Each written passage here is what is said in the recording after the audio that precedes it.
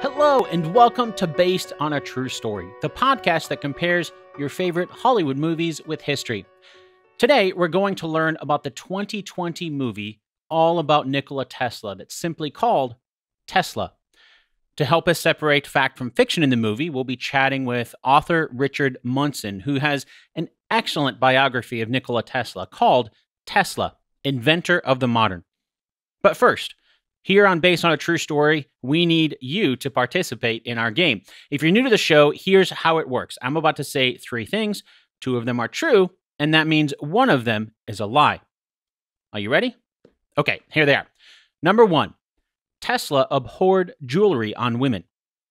Number two, one of the driving forces in Tesla's life was to please his grandmother. Number three, at one time, when Tesla was about to win an award, he disappeared to go feed pigeons in a park. Got him? Okay, now as you're listening to our story today, your challenge is to find the two facts scattered somewhere throughout the episode. Maybe it'll be obvious, maybe not. Can you find the lie? And we'll do a recap at the end of the episode to see how well you did. All right, now it's time to connect with Richard Munson about the historical accuracy of Tesla.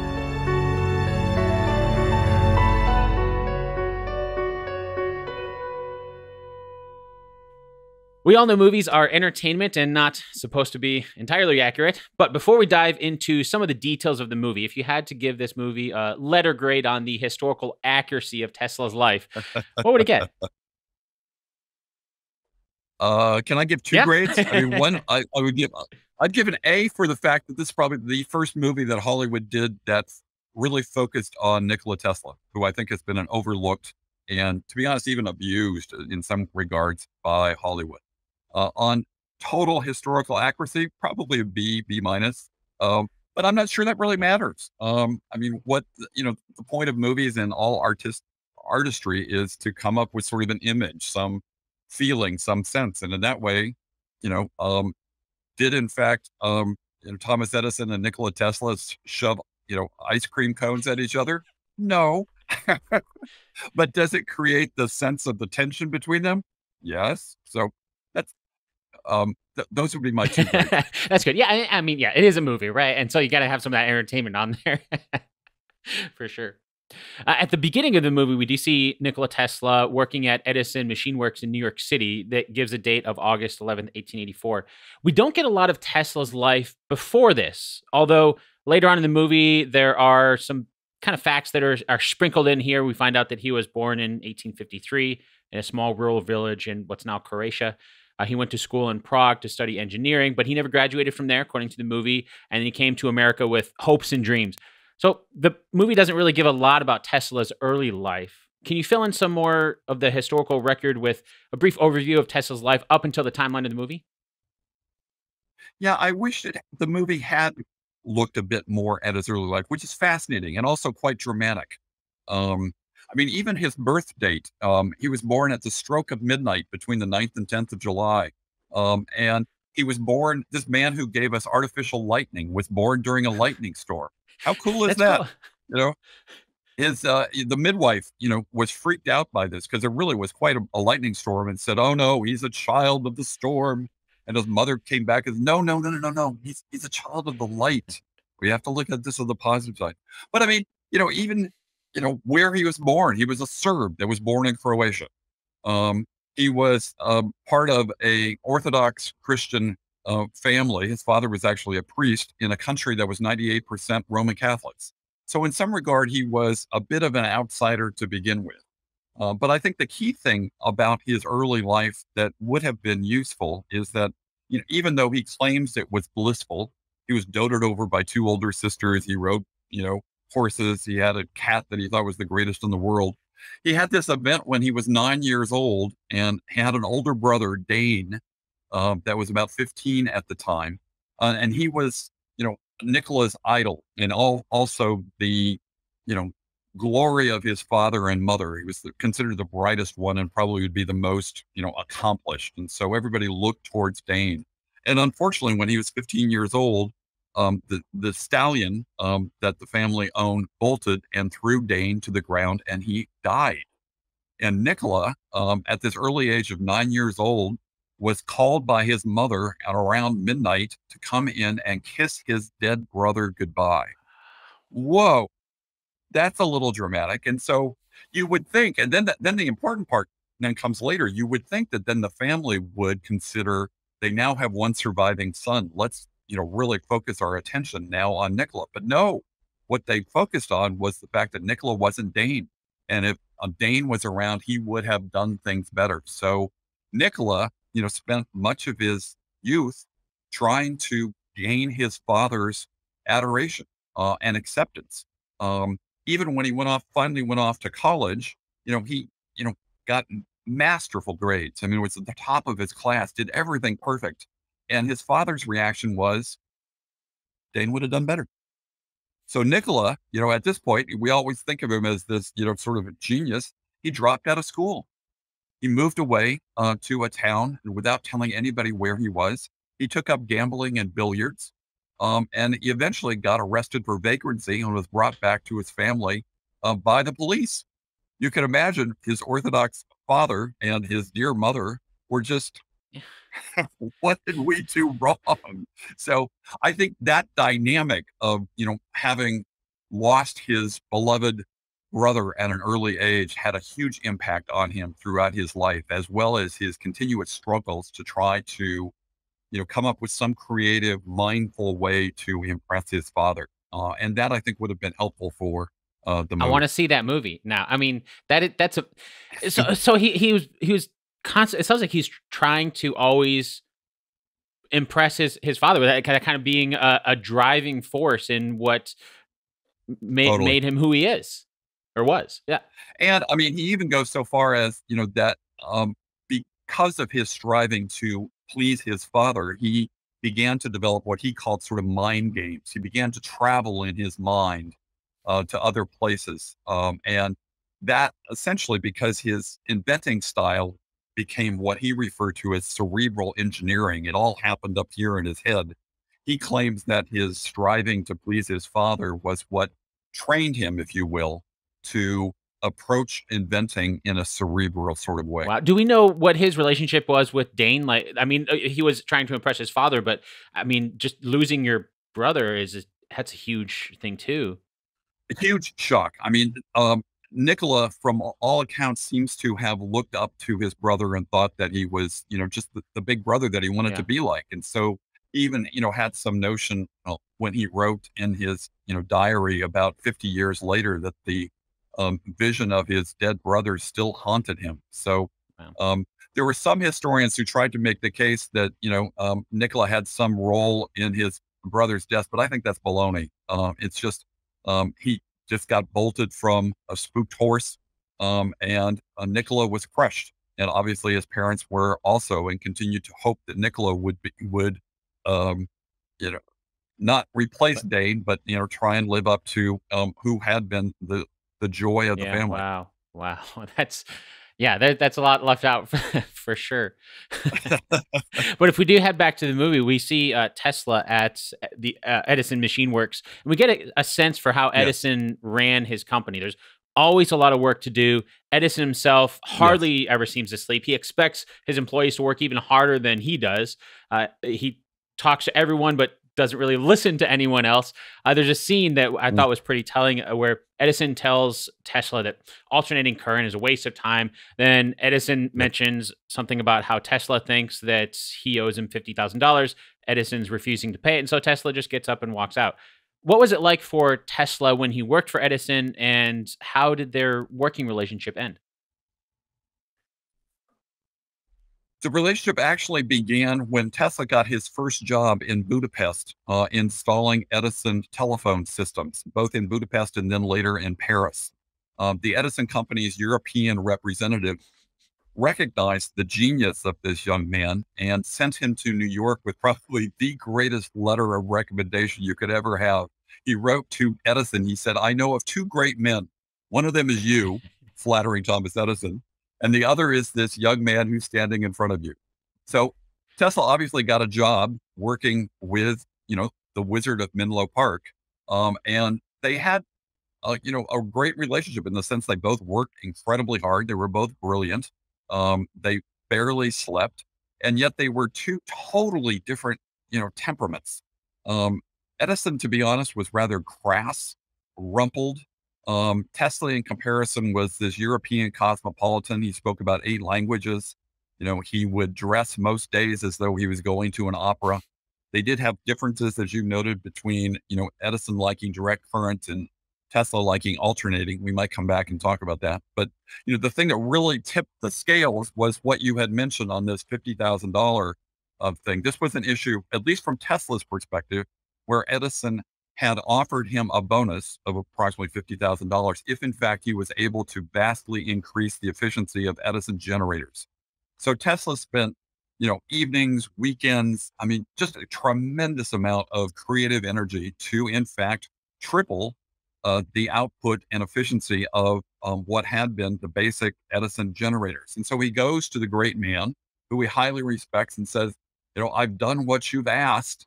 Where's my bonus? And Edison, crass, rumpled, grumpy man that he was, laughs at him. He laughs at him. And then, in a slight that only an immigrant can feel, sort of a stab to the heart, he says, when you become a real American, you'll appreciate an American joke. Ooh. And so Tesla, of course, found nothing funny to be laughing about this, picked up his bowler hat, and walked out the door. Wow.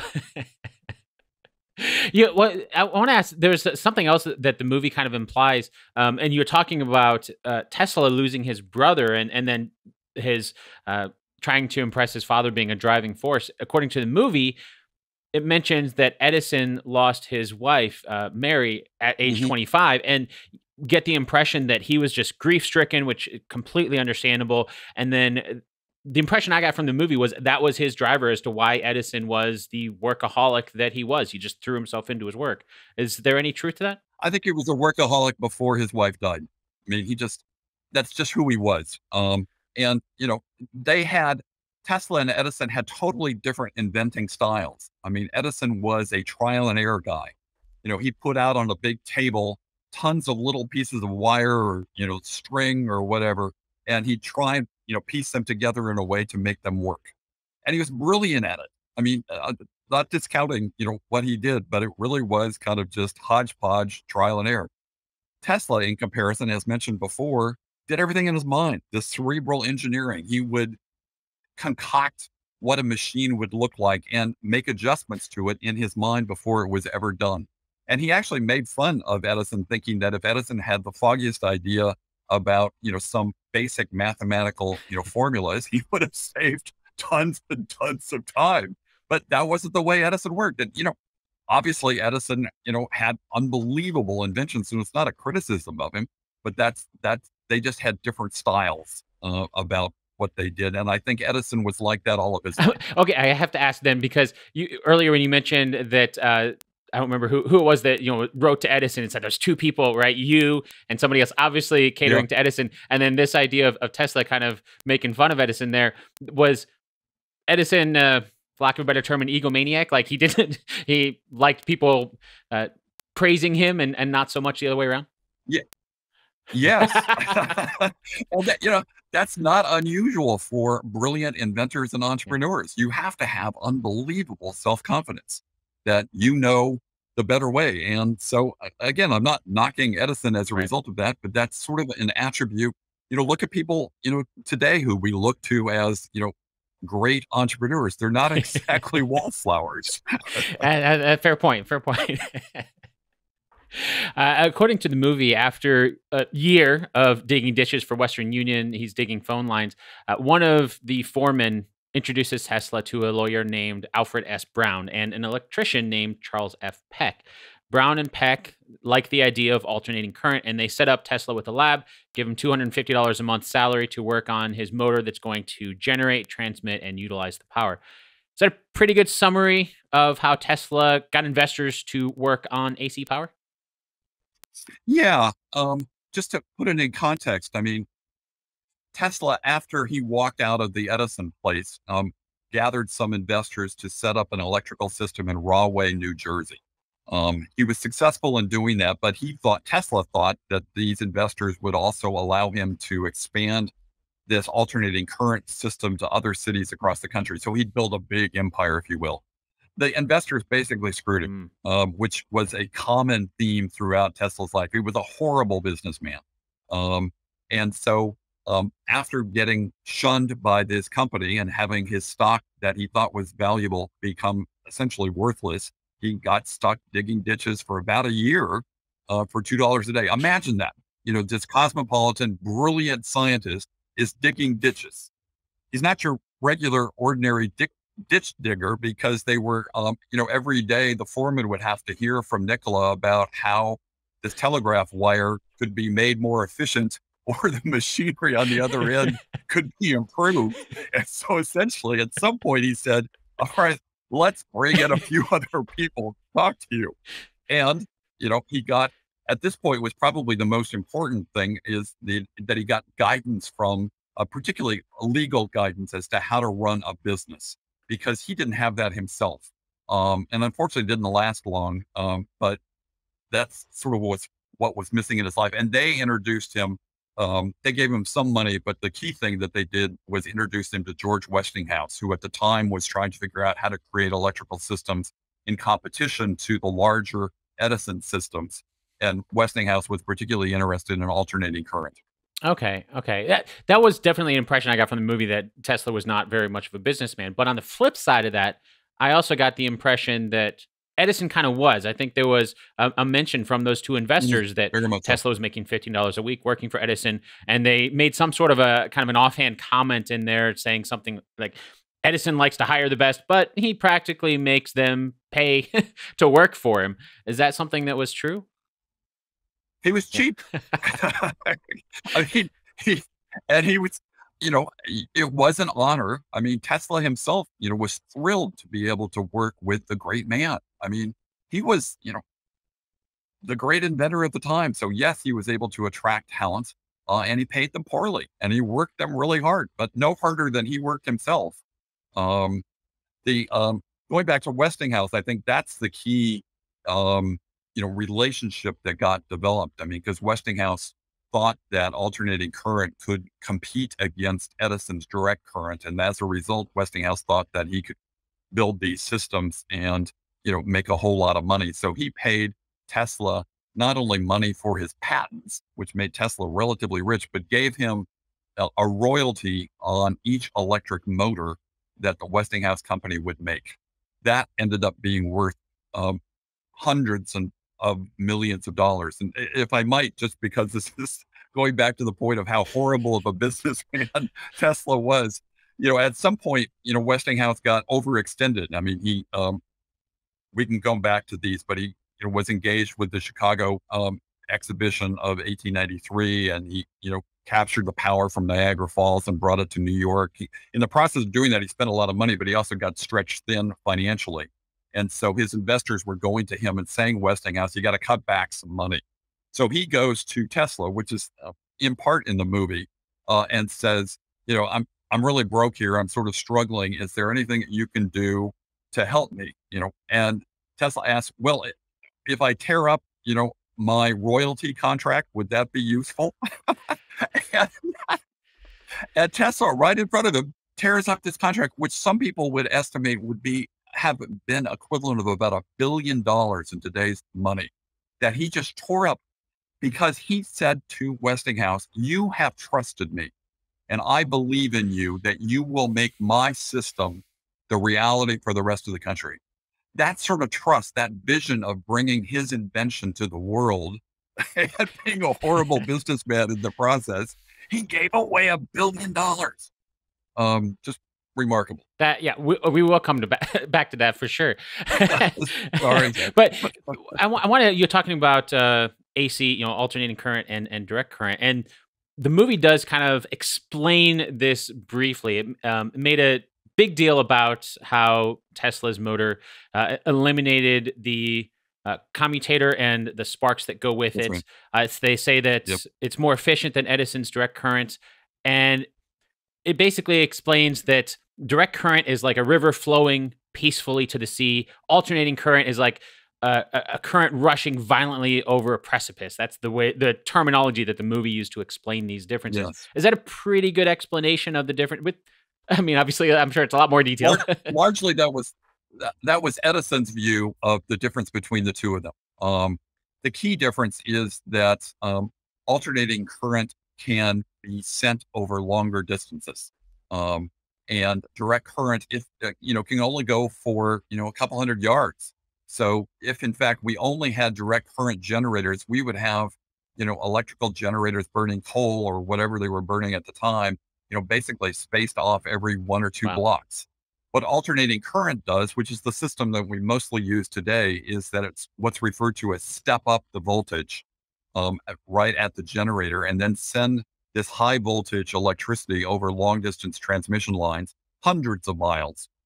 And then we have transformers basically near all of our houses. You can look up the poles. There's these little, gray, boxes that are transformers that step down the electricity and to a voltage that can be used inside your house. And so it was certainly more efficient, but it was also why it was efficient was that it was able to travel over long distances and bring electricity to more and more people. But this battle between direct and alternating current became an ugly struggle. It was referred to as the War of the Currents. And I think it revealed not the best side of Thomas Edison, because the things that he did to try and diss alternating current to protect his own investment were shocking, if not, downright gruesome. That was an impression I got from the movie as well. And I'll ask you if how accurate this is, I guess, was Edison almost seemed, going back to being egotistical, he was stuck in his, like, this is my way and this is that. And then whereas Tesla seemed very much like this, thinking his way was better, but not so much because he thought he was going to make a ton of money off of it like Edison was. I don't know. I guess the driver I got from the movie was Edison wants to make a bunch of money off this, and Tesla just wants to do what he thinks is best. But I mean, Edison's a smart guy. Did he? I mean, he had to have known that this is better, right? Maybe that's a trick question. Sorry. I guess once you get invested as deeply as he was in a particular technology, it is really hard to make an adjustment as big as this would have required. So yes, I think you're accurate that Edison brilliantly figured out how to make direct current work and send it over short distances. But he just was, and his focus was on making money. Whereas Tesla had sort of this vision, he was going to bring power to the world, almost free power to the entire world. So you had this entrepreneur versus this idealist between the two of them, and their struggle, I think, defined sort of industrialized America, in the early 20th century, and also just created a, both an ugly business war, but also a technical and gruesome war as well. Yeah.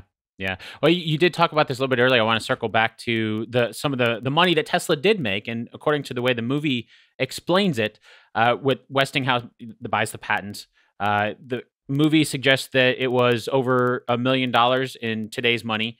And then, of course, you mentioned also that Tesla would get royalties for each motor in what's called the horsepower clause. And that the movie says is going to assure millions more for years to come. And Westinghouse then hires Tesla to also oversee the production of it all. The movie didn't really mention whether or not he's getting an extra salary for that or not, or if that's kind of included, but we do see a time and place of Pittsburgh, Pennsylvania, August 14th, 1888. Is that pretty accurate as far as how Tesla did make money off of his invention before tearing it all up? Yes. I mean, for a while, Tesla was doing extremely well. Westinghouse did bring him to Pittsburgh and help him organize things. Tesla, however, did not really fit in well with Westinghouse engineers, who, were not, as brilliant as he was or thought he was. And they were also sort of regimented in sort of a corporate mentality, whereas Tesla was more this free-thinking idealist. But he did he was pretty flush for a while. He had a nice apartment in the Waldorf Astoria, the great hotel of New York City at the time. He spent most of his dinners at Delmonico's, eating. He loved particularly steak most every night. And so he was doing fine, thank you. And, you know, he ran into some problems associated with a fire in his laboratory, but he also faced, just sheer business stupidity by tearing up this royalty contract. Yeah, yeah, and I like that you mentioned that there was the corporate side for the engineers there. I could definitely see how that would be a case where if Edison is running his company and he's this workaholic that's just driving everything, but it sounds like Westinghouse was running the company that Tesla was working for. So Tesla wasn't. It sounds like he wasn't necessarily involved in who's working and the work regiments and all that, and so they're not quite as driven as he was.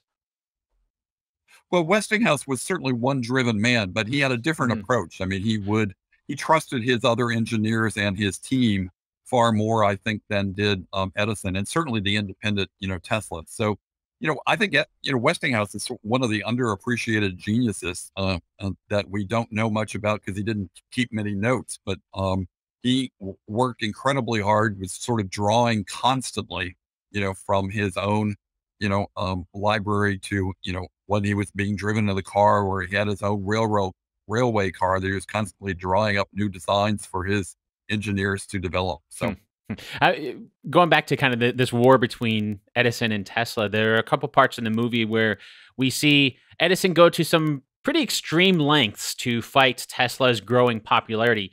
There's a guy named Harold P. Brown. He works for Edison. He buys some of Tesla's AC motors. He gets 24 dogs, electrocutes them with 1400 volts of Edison's direct current.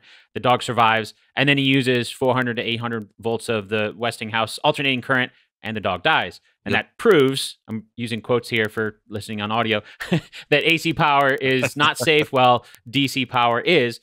There's another tactic that we see in the movie where there's an axe murderer named William Kemmler. He's sentenced to death. And instead of hanging, Edison is the one who convinces them to electrocute him with a Westinghouse machine. And so showing just how dangerous AC power is. It's the first use, according to the movie, of an electric chair. Did Edison actually do those things? Every one of them and Wow. more. I mean, not only dogs, he did cats, he did monkeys, he did sheep, he did horses.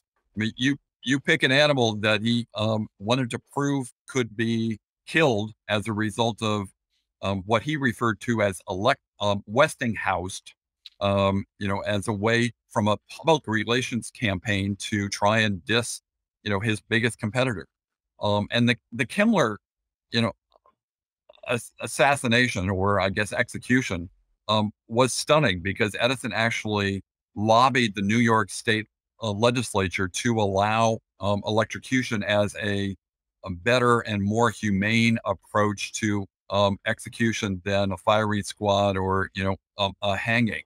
And it was unbelievably botched. And they brought him in, and they had, as often, I guess I've never been to one, but to an electrocution, and you have reporters and people that are associated with the trial watching this, and so they shoot, I guess, 400 volts, and the guy jerks around, but he's still obviously alive. They up that, double it, and he jerks around more and starts oozing goo, and they up it again. I mean, it's absolutely gross. The New York Times reporter was beside himself. He just said everybody was throwing up and, was groaning about how horrible it was.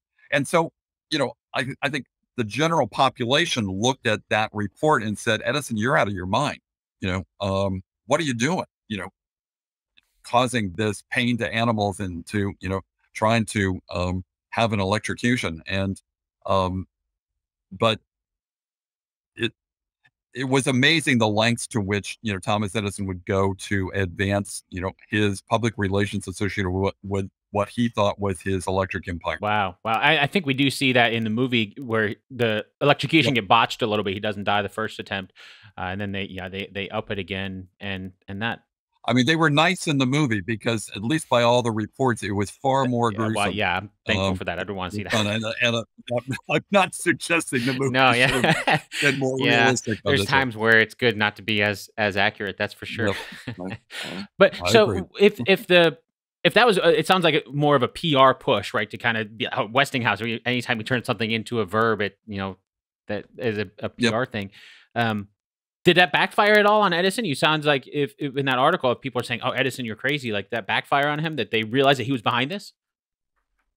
I think it did actually, and it opened up the opportunity for Westinghouse to be able to win the contract to power and light the Chicago World Exhibition of 1893, and that was, sort of turned the page because here, this vast, just south of Chicago, this opening which millions of Americans and foreigners came to look at the wonders of American industrial power, and it was all being powered by a Westinghouse electric generator that was based on Tesla Hmm. designs.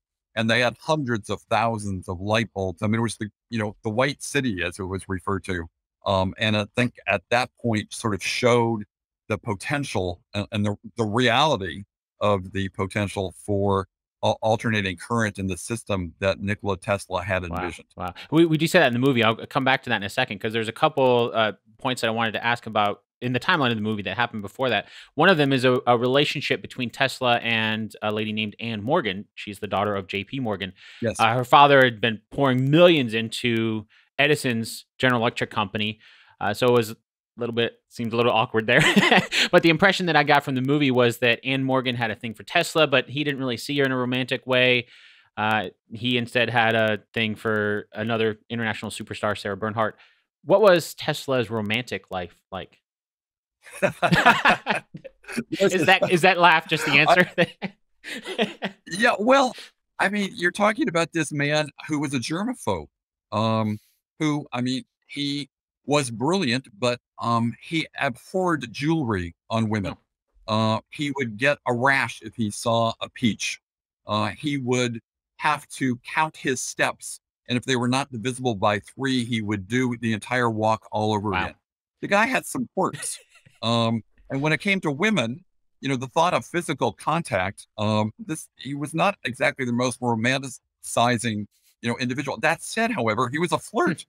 He loved chatting up and, women. And because he, was this European cosmopolitan and tall and handsome, I mean, he was a charmer.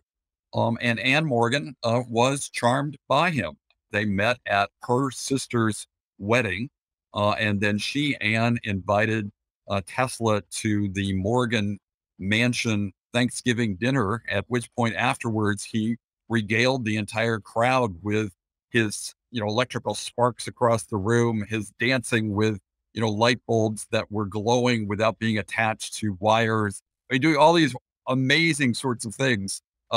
I think, the relationship that they suggested in the movie was not historically an accurate one, but I thought was incredibly clever, for their ability to use her as the voice of Mm, reality mm. into this, to looking back and saying, here's what, was really going on in this. So yes, she had a thing for him. Yes, he had sort of, a flirtatious relationship with Sarah Bernhardt. He says that he only had really one love of his life, which, happened in Europe, in Budapest, when he was about 19 years old. But that lasted only a Mm. summer because he went off to engineering school, and she, went off, to have babies with an individual who was willing to have a romantic relationship. Wow. Okay. Yeah. I want you talking about the light bulbs to change a little bit, but you're talking about the light bulbs with power without being connected to anything. Do people see that as magic, or I mean, could they understand the science of it? Oh, I think they totally saw it as magic. I I mean, mean, I'd see it as magic now. the weird part is, this man who we sort of have this image of as being this isolated, weird, individualized inventor. He was actually a Hmm. showman, and would on numerous occasions pack in hundreds, if not thousands of people to come watch him, send sparks, 50 feet across the stage, or as I said, to grab globes, which were electrified by, basically generators on either side of the stage that were sending, electrostatic signals that would allow the bulbs to be lit, even though they were not connected to wires. And so, yes, this was magic. No one had ever seen this, stuff before. So he was the great magician, but he also was an idealist who thought that this new power, which even he admitted that nobody fully understands, and I think even physicists today would sort of say it's a pretty weird form of energy. I mean, this movement of electrons, along, a conductor. I mean, it is strange, but he was able to, capture and utilize and manipulate this source of power, which before had been reserved for the gods or for Yeah. lightning. But he did it more doing those shows.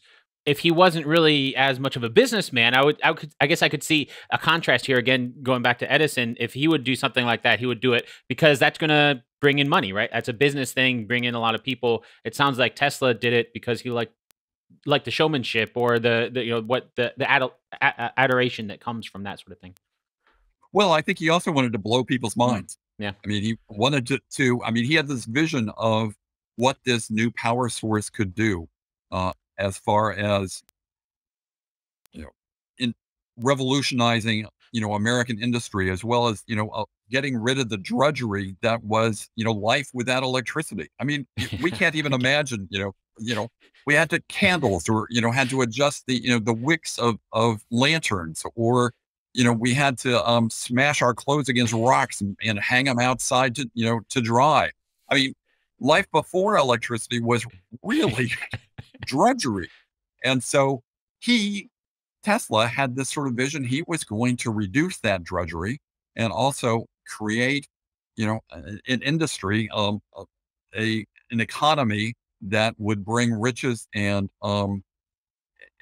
benefits to basically everyone around the world.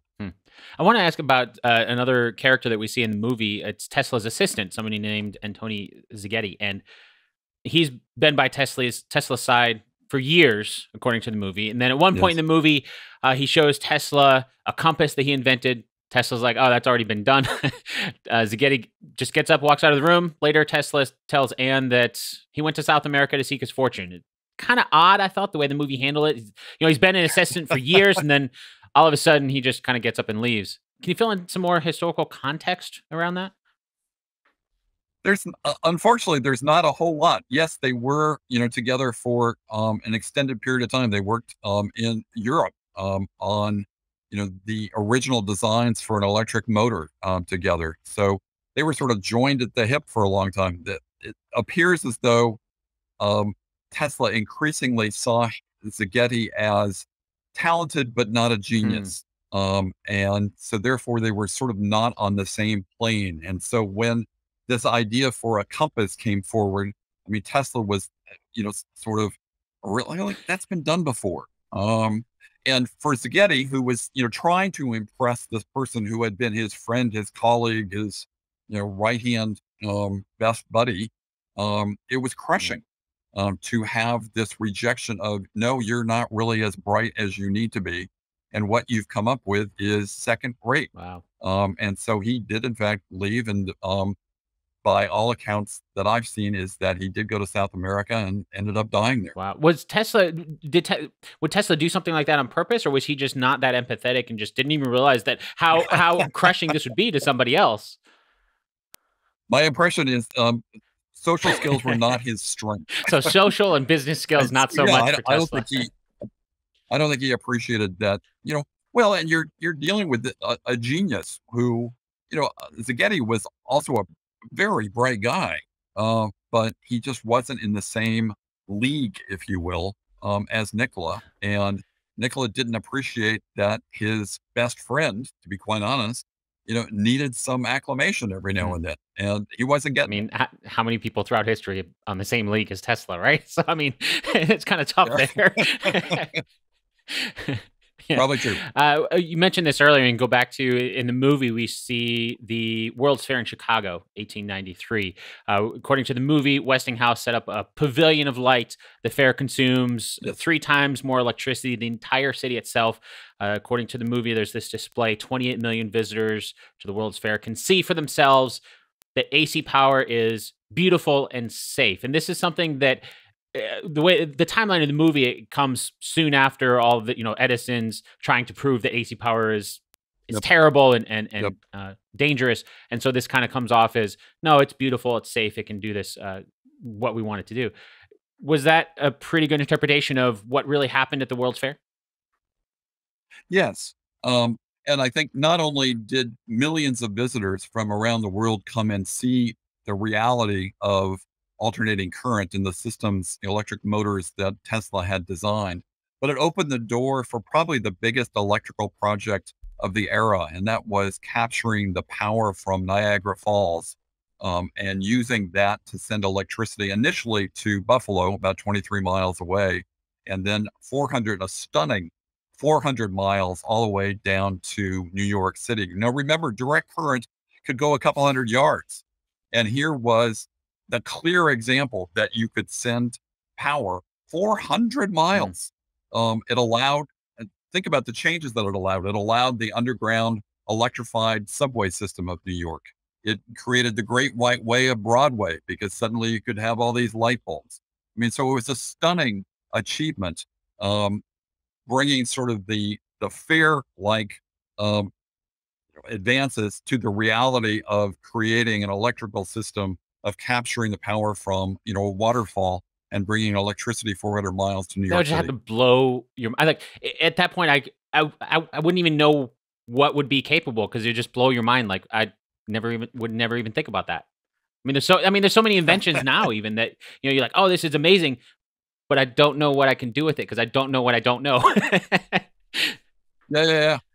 But I mean, I think Tesla, his genius was that he had some vision That for what this electric motor and alternating current system Yeah. could do, and I think he thought that he could bring it to New York City, and it would change Mm. life, both in the way that we are transported. It allowed elevators and therefore larger buildings, to be had. It transformed sort of the skyscape of New York City, and as I said before, reduced the drudgery of millions of Yeah. people. Wow. Yeah, and that's a big part of it to give some of those ideas to others to what can be done with this as well. Mm, Something else you alluded to earlier that the movie does show is when Edison merges with some new companies. Westinghouse tells Tesla that they're going to have to do the same in order to keep up with Edison. But Westinghouse says his board of directors will refuse to go through with any sort of merger until they cancel the horsepower clause in Tesla's contract. And they have to pay Tesla what's spelled out in his contract. Westinghouse is saying that the entire company is going to go bust. So, according to the movie, Westinghouse is the one that kind of convinces Tesla to cancel the clause so that Westinghouse can maintain control of the company. Merger will go through, and as he puts it in the movie, the entire country will be put on AC. Now, the movie does. I got the impression that Westinghouse was really trying to be genuine, and Tesla also seemed to put his trust in Westinghouse, according to the movie as well. But I did get the impression that it was Westinghouse kind of driving that. Tesla didn't really care about the money, so he was happy to give that up. We see him tearing that contract. Was the movie's interpretation of this pretty accurate? it was pretty close. I think, as I mentioned before, that when Westinghouse, who Tesla really trusted, and I think was a quite an honest businessman, in comparison to, the um, war of the current, activities of the Wizard of Menlo Park, Westinghouse was pretty calm. But he laid out, his financial situation, and Tesla, as you noted, wasn't that interested in money, even though he, admittedly, he was staying at the Waldorf Astoria and eating dinners at Delmonico's. So it's not like he was a hermit. And Can he enjoy the liked money even though you dressing don't. well and everything. Yeah, yeah, yeah. But I mean, so he comes back. I think Westinghouse laid out the problem, and Tesla took the bait of saying that his ideal was to have Westinghouse, who had been his friend and promoter, take his inventions and bring them to the world. And if that required him tearing up his royalty contract, no big deal. Even though it was $1 billion. That's a pretty big deal, but Yeah, yeah. Oh yeah, that. other than that,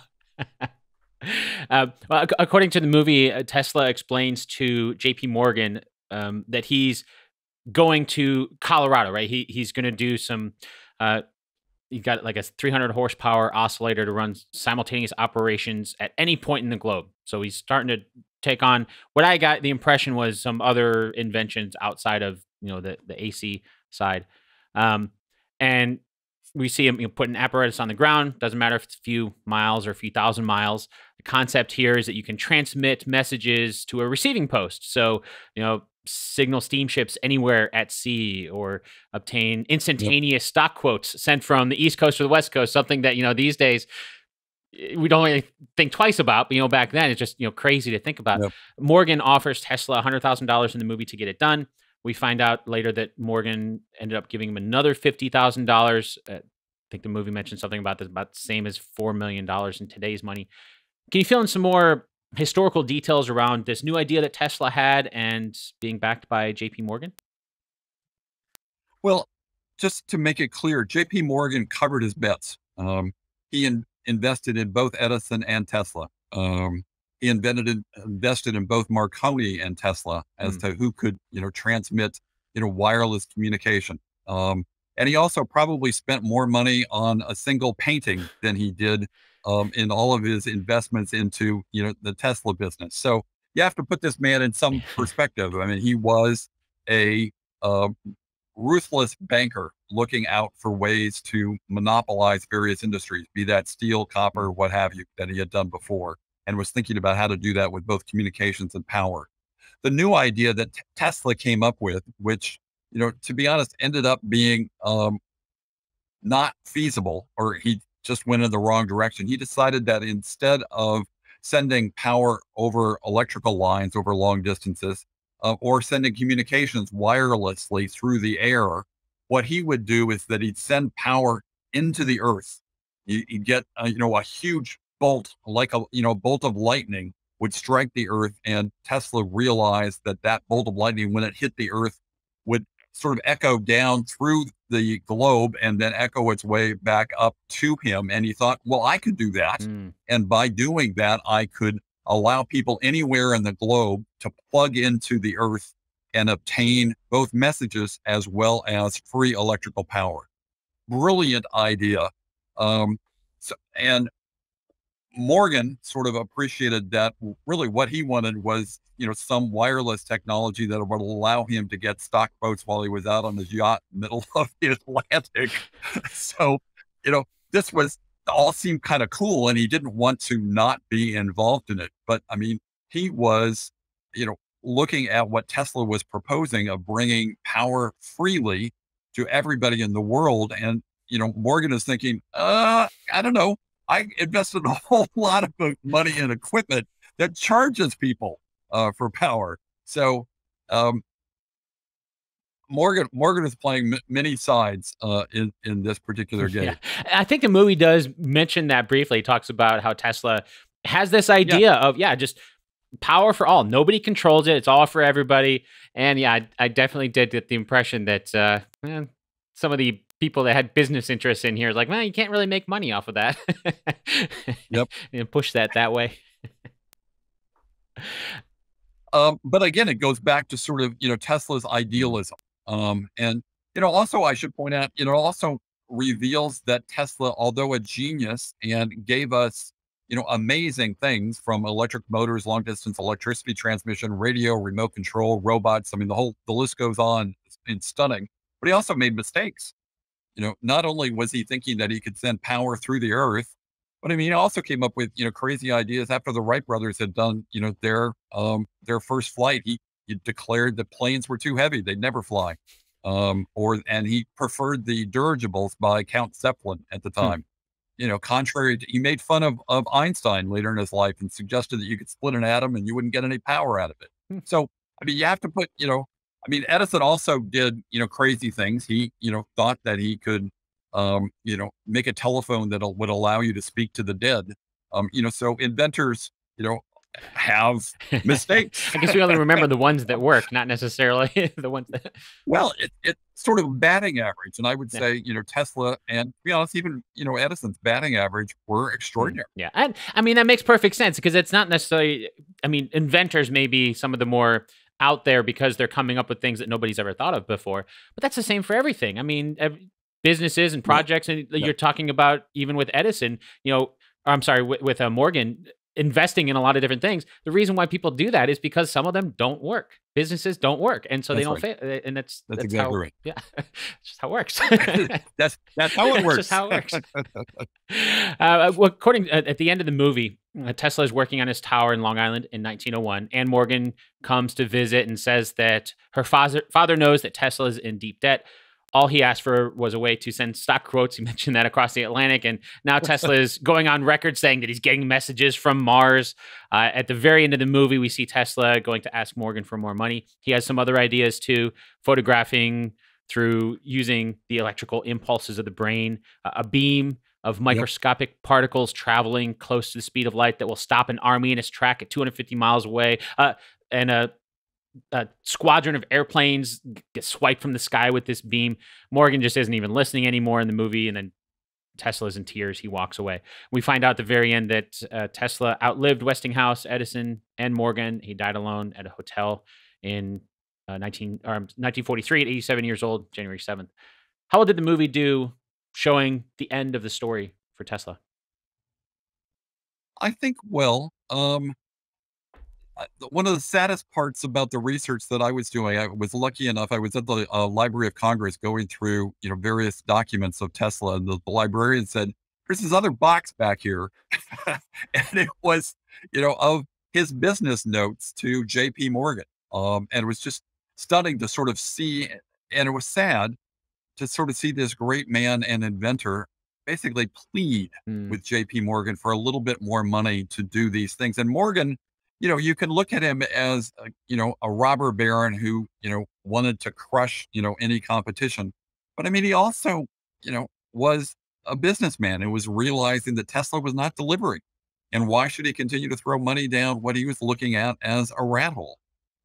Because this idea of putting power into the earth was being proven not as effective as what Marconi was doing as far as sending, wireless communications via radio, or what Westinghouse and others were doing as far as sending electricity over long distances. So, yes, I think it was this sort of sad ending. There are lots of I think what the movie didn't point out, which I thought could have been, simply because his later years were focused around pigeons of all things. He would take to going to New York, parks, Bryant Park in particular, and feeding pigeons off his arms, etc. And one great story was, he was getting an award from the American Electrical Engineer Association. And during the first part of this ceremony, Edison, Tesla was all dressed up. He was, seemingly, alert, alive, etc. And they were then going to go across the street to actually present the award to him at another banquet, and he disappeared. And so everybody was looking all over, tarnation as to where was the man of the hour. And one of the organizers, after, about 15 frantic minutes of looking for him, thought, well, maybe he's in Bryant Park. And there he was in his tuxedo, his arms out. There were pigeons on his head. They were all over his body. And the organizer says, yeah, you want to come back? We got an award for you. and they start questioning that And award. so he comes back into the room, and this organizer gets rid of all the pigeons very nicely and brings him back. And Tesla delivers a great speech. And everyone's sort of, okay, what was that all about? Well, you talking about Morgan not giving him money and with Tesla kind of pleading. Do we know if Tesla ever regretted tearing up basically $1 billion, since money was something? There's no evidence that he did. Nope. I think he just, here's the interesting point in another short story. After he did Niagara Falls, which was stunning, I mean, and everybody was claiming that this was the greatest engineering accomplishment of the entire century. For this man who was born, at the stroke of midnight, sort of locked in between being in today and being in tomorrow. When he was in today, he did these remarkable things, but he got bored. He was thinking, yeah, I've done that. I've sent, what am I supposed to do now? Send it 500 miles? Yeah, boring. So he comes up with this whole new idea of creating a whole new science that he referred to as telemetonics, or we would refer to as robotics. And in this amazing demonstration right at the time of the Spanish-American War, he builds a pond in the middle of the old Madison Square Garden and puts a remote controlled boat into this water and bedazzles these people with having signals sent to this boat and have it go around, the pond, move forward, move backwards. And the whole crowd's going, because nobody had ever seen this before. I mean, this was total magic. I mean, of a boat moving by itself.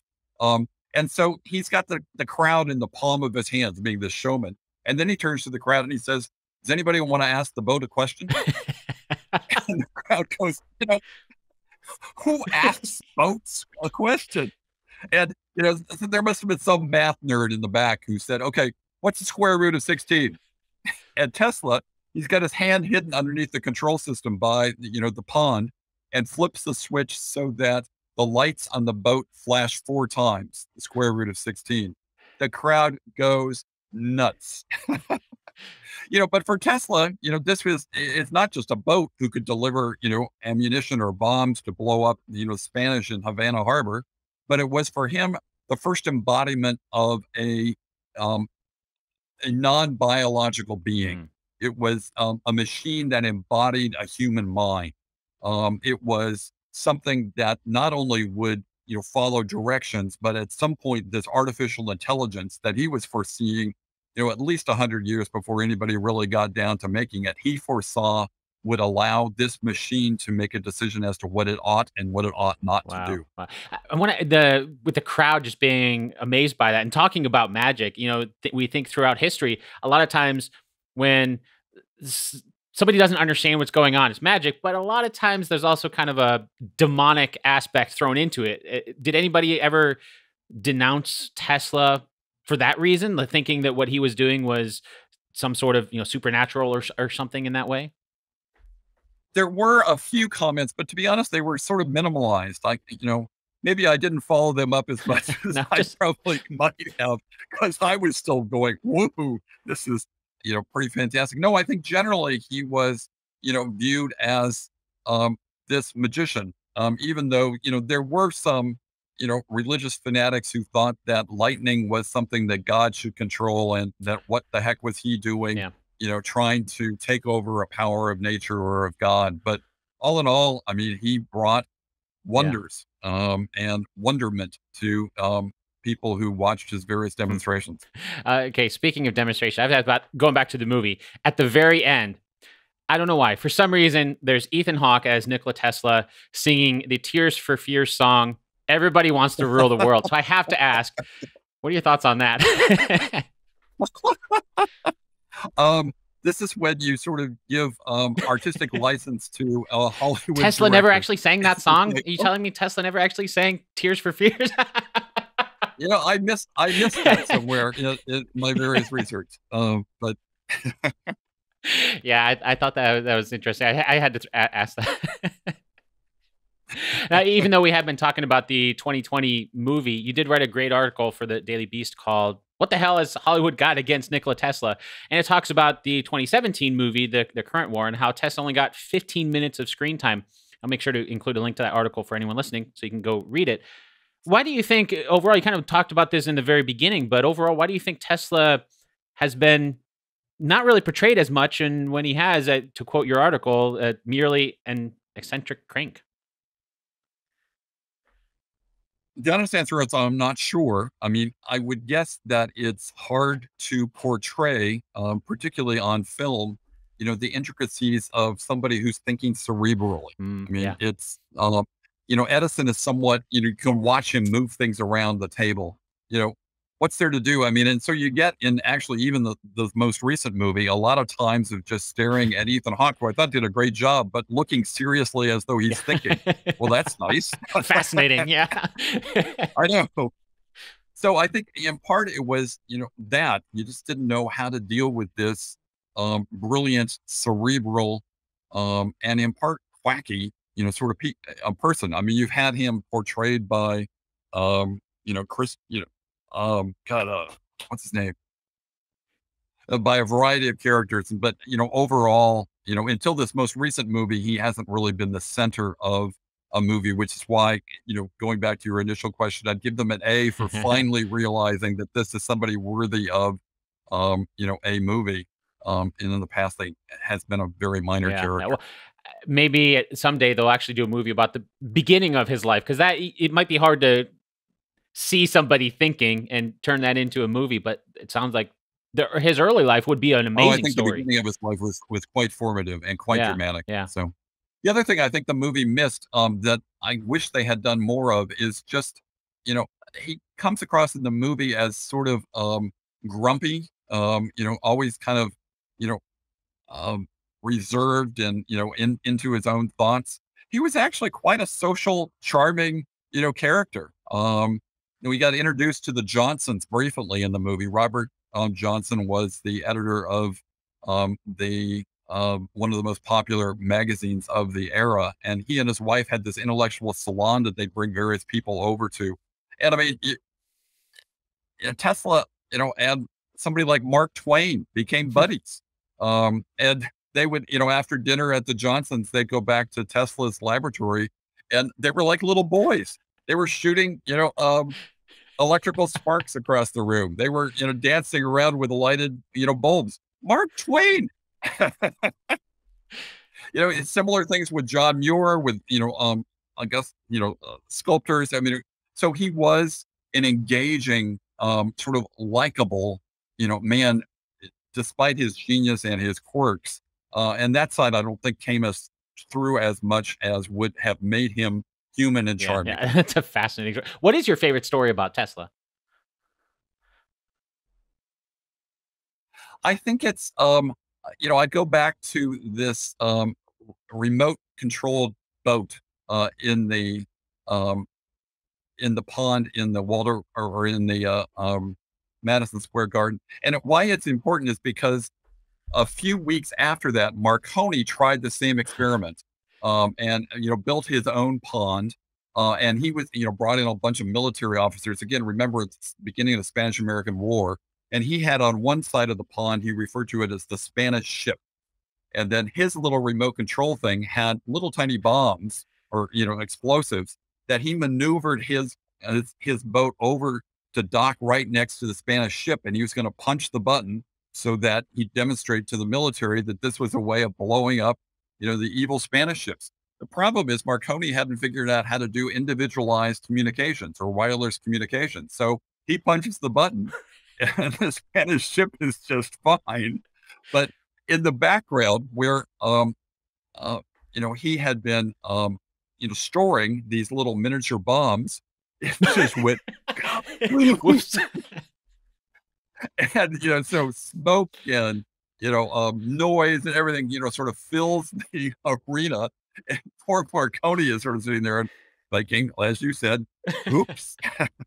Did he not test it beforehand? So, I mean, it sort of makes the point that not only was Tesla thinking outside the box and moving beyond to think about a whole new realm of artificial intelligence and robotics, but he also, was more advanced in his technical ability, in this case of sending individualized messages that would distinguish between when you sent, a message to the back room versus when you send it to the boat.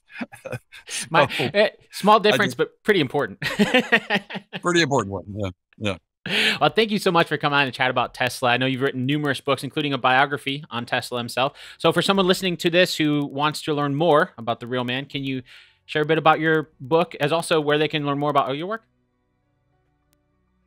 Sure. I mean, as you might imagine, I've got a website, richardmunson.com, and there it includes descriptions of the various books and some of the reviews and ways to purchase it. And if anybody does, I sure hope you like it.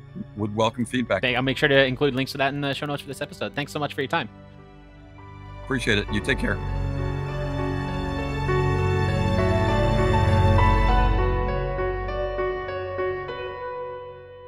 This episode of Based on a True Story was produced by me, Dan Lefebvre. I'd like to thank Richard Munson for sharing his expertise about the historical accuracy of the 2020 movie Tesla. If you want to learn more about the real Tesla, be sure to pick up a copy of Richard's fantastic book called Tesla, Inventor of the Modern. And while you're at it, check out his website that he mentioned at the end there to see all his other books too. As always, you can find links to his books in the show notes for this episode, as well as on the show's home on the web, basedonatruestorypodcast.com. Okay, now it's time for the answer to our 2 truths and a lie game from the beginning of the episode. And as a refresher, here are the 2 truths and 1 lie. Number 1, Tesla abhorred jewelry on women. Number 2, one of the driving forces in Tesla's life was to please his grandmother. Number 3, at one time, when Tesla was about to win an award, he disappeared to go feed pigeons in a park. Did you find out which one is a lie? Let's start with number 1. Tesla abhorred jewelry on women. That is true. As Richard explained, while Tesla was a genius, he also had some unique qualities, like abhorring jewelry on women, or getting a rash when he saw a peach, and counting his steps, starting to walk over if they weren't divisible by 3. That brings us to number 2. One of the driving forces in Tesla's life was to please his grandmother. That's the lie. Richard pointed out that it was pleasing his father that was a driving force in Tesla's life, not his grandmother. That means number 3 is also true. At one time, when Tesla was about to win an award, he disappeared to go feed pigeons in a park. That was a great story that Richard told. It was in New York when Tesla was about to win an award from the American Electrical Engineer Association when he disappeared. And they found him in Bryant Park wearing his tux with his arms out and pigeons on his head and all over his body.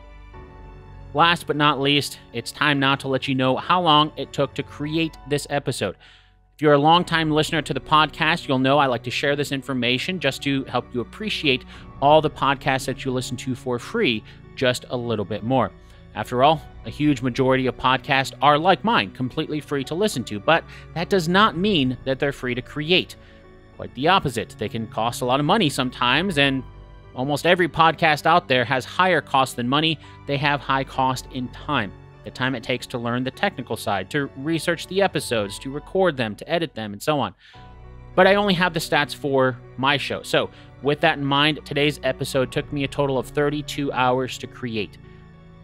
To make it clear, that's only my time. Obviously, Richard has spent way more time researching his fantastic biography on Tesla, so 32 hours doesn't include any of that time. And to be more specific, that isn't even all of my time, because that 32 hours is only the time that it took for me to produce this one episode. It doesn't include all the time that I spent building and maintaining the Based on a True Story website, finding new guests, scheduling them, and logistics of that, the email newsletter, social media, all those things that don't have anything to do with making today's episode, but are still required to make the overall podcast. In a nutshell, this podcast may be free to listen to, but it is not free to create. And that's why I'm so thankful for the sponsors whose ads you've heard on this episode. You can find out more information about them over at basedonatruestorypodcast.com/advertisers. But they're not the only ones helping to keep this show alive. There are wonderful people just like you who are helping to keep this show financially going. So if you found value in today's episode, and if you're using a Podcast 2.0 app that supports boosting with crypto, I'd appreciate that. Otherwise, I hope you enjoyed today's episode enough to share it with a friend. And maybe even consider helping to support the next episode over at basedonatruestorypodcast.com/support. Once again, that's basedonatruestorypodcast.com/support. Until next time, thanks so much for listening, and I'll chat with you again really soon.